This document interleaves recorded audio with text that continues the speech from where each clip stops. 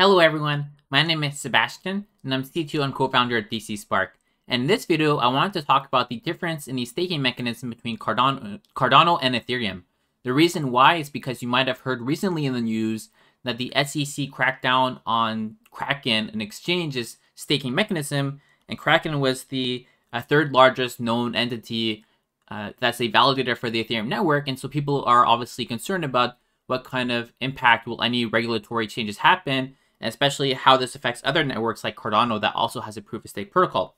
So let's go to the difference between Cardano and Ethereum. And notably, Ethereum has a protocol called Lido on it that you might notice is the top protocol for validation on Ethereum. I'll talk about why this exists and how it works exactly. So first of all, delegation. Cardano, yes, supports delegation. So some proof-of-stake protocols support delegation. Ethereum, no, does not support delegation. For example, other proof-of-stake protocols like Algorand do not support delegation as well. So if that's the case, how do you become a validator on Ethereum? In Ethereum's case, you require a 32 ETH deposit. 32 ETH, for those who don't know, at current time is about 50K USD. And so not everybody has that kind of money. That's why people use protocols like Lido to be able to participate in the Ethereum validation process without having 50K USD or equivalent 32 ETH to delegate. Cardano instead has a 500 ADA for running a stake pool. So this is about 250 USD, or it's a little less than 5 ADA if you want to delegate. And that's about maybe 2.5 USD. So much lower cost to participate in Cardano, either as a delegator or as a stake pool operator. So Ethereum's proof-of-stake protocol is not completed yet, so you cannot withdraw at the moment, but Cardano does support withdrawal. Keep in mind, obviously, Ethereum will support withdrawal eventually. And one thing that's also important about Ethereum is that smart contract withdrawal is still not finalized. So X on smart contract withdrawal currently it's still in the drafting phase, so they will support this eventually, but not quite finalized yet. But Cardano does support smart contract withdrawal, and this is important because, for example, a protocol on Cardano called Milkamita, which is a EVM layer for Cardano that adds EVM support to the Cardano protocol, uses the ability to withdraw to smart contract to power the liquid staking protocol on this EVM layer. So important functionality. You'll notice smart contract withdrawal is also important to Lido. The idea for Lido, for those who don't know, it's a liquid staking protocol. So you put your ETH into the Lido contract, and you would like to eventually receive your withdrawal. To receive your withdrawals in a trustless manner, you would need a smart contract for that, but that's not quite possible yet. So Lido does not use a smart contract for withdrawal at the moment, so you do need to trust their system at the moment to really give you the rewards later. So right now, the way they did it, originally it was to a threshold signature, and later on they upgraded it, so it's no longer a trusted threshold signature. Now it's a stub smart contract that will be updated later to the real smart contract once the full specification is finalized. So next off, slashing. So no, Cardano has no slashing. It instead relies on fairly complex incentive systems and cryptographic protocols to guarantee its proof of safety. Whereas Ethereum does use slashing, and so the way that Ethereum is safe is by some crypto economic incentives that involve punishing bad actors. So this has, a fairly high effect on the risk of participating in delegation. So in Cardano, people can just delegate or run their stake pools, and if they mess up, they do not lose rewards. They instead just may earn less. But in Ethereum, not everybody may want to start a stake pool because you're putting up a lot of start a validator because you're putting up a lot of collateral, and if you mess up as a hobbyist, you may lose a lot of money. And so if you don't entirely trust your own skills, it's better to go with a trusted validator like Lido, whereas in Cardano, if you do not trust your skills but you want to give it a shot anyways, there's less of a penalty for getting it wrong. So that's another reason why Lido is popular. Liquid. So Cardano is liquid staking by default. Ethereum is no liquid staking by default. What do I mean by this exactly? In Cardano, addresses are two parts. You have your payment key and your staking key. The second part decides who this ADA is being delegated to. First part decides who has the right to spend this ADA, whereas in Ethereum, it's just a single address, a single key in a sense. So this is really important because it allows you, for example, to change the payment key to be a smart contract, whereas the staking key still belongs to you, so you can earn staking rewards while using a smart contract. Notably, the second largest DEX on Cardano, called Wing Riders, uses this mechanism to allow users to continue earning staking rewards while using their DEX. Ethereum, on the other hand, does not separate the two. It's just one address. And so the way people continue earning staking rewards while using DEXs, for example, would be through a protocol like Lido. That's also one of the reasons Lido is popular on Ethereum, but Cardano does not have an equivalent protocol. Now, both... So Cardano has a treasury, and Lido has a treasury, but Ethereum itself does not have a treasury, and Vitalik is historically not a fan of treasuries. And so that's the difference between the two protocols. So what is the difference exactly? Cardano's treasury has, at the current moment, about $450 million in ADA tokens, and only ADA tokens. Sorry, this is the Cardano. And the Lido treasury has 280 million in Lido tokens, about 40 million in ETH and ST-ETH. So ST-ETH is the name of the wrapped ETH inside the Lido smart contract, so it's equivalent to ETH. And then about 18 million in DAI, which is a basket stable coin on Ethereum pegged to the US dollar. So both have treasuries. Ethereum itself does not, but Lido does. Now let's look at decentralization. How do these protocols fare in practice? As you can see, Lido is fairly big. It has about 30% of all staked on Ethereum, but Lido is not one person. It's a collective of people, and there's about 30 entities inside the Lido contract as validators, and each of them have 1 to 2% of the total ETH in total. So that means that Lido has about 30% of the Ethereum network, and there's about 30 people, so each of them has some split of around 1 to 2%, something between 1 to 2.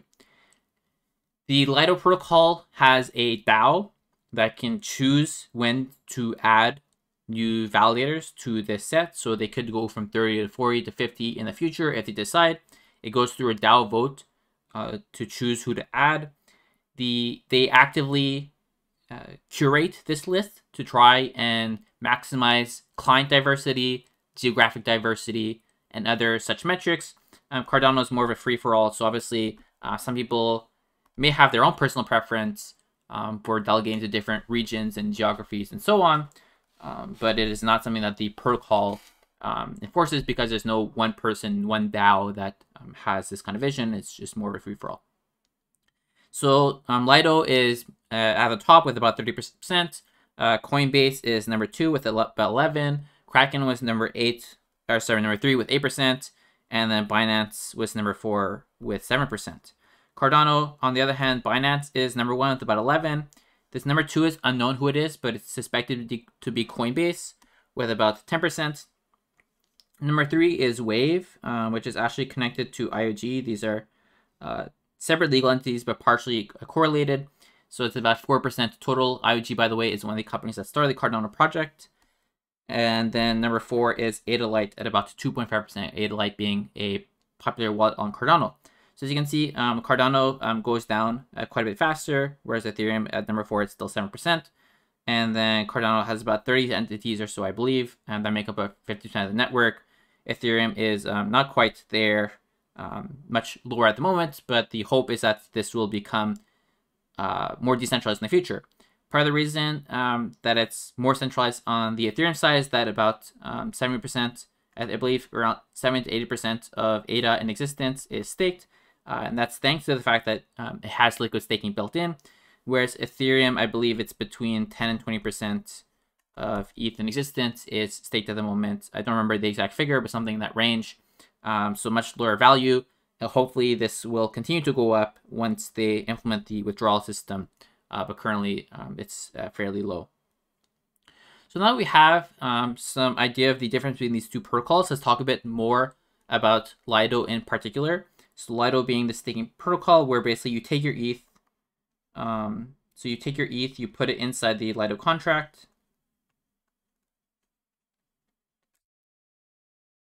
And then you get back, so you put ETH in, and you get back STETH. And so why do people use Lido as a centralized, kind of risk? Why do they have, about 30% in this one section when they could just have all these 30 different people running independent stake pools, all of which would be 1 or 2%? And then this graph now will look, much better, because now you would have, instead of a graph that looks like this, you'd have, a bunch of like 1 to 2% actors. And so this would suddenly look much better. So why have they decided to all kind of pull together and have some shared risk? There's a few different reasons, some upsides and downsides to it. So first, let's start with the upsides. So upside number one is it's better liquidity.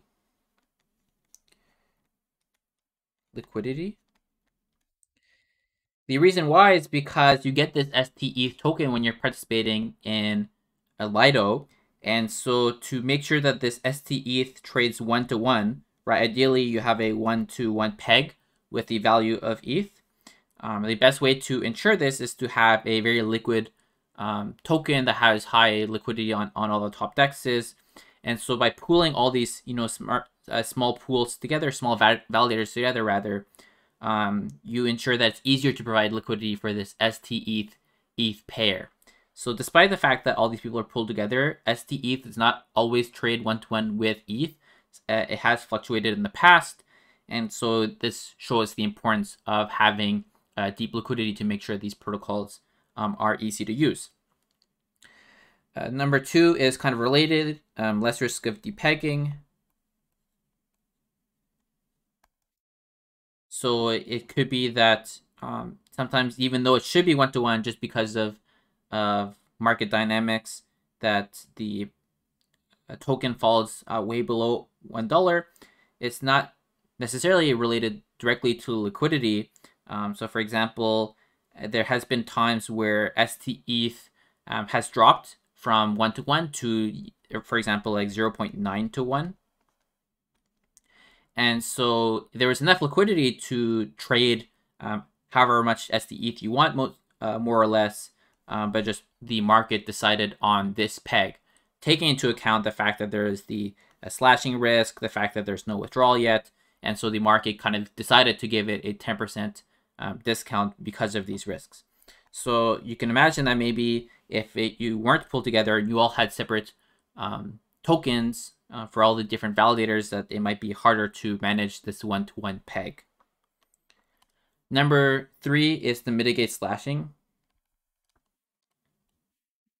So if you had one token per validator for your liquid staking, then if one of these validators accidentally screws up and gets slashed, all the all the people who are participating in the liquid staking for that specific validator have a higher risk of exposure.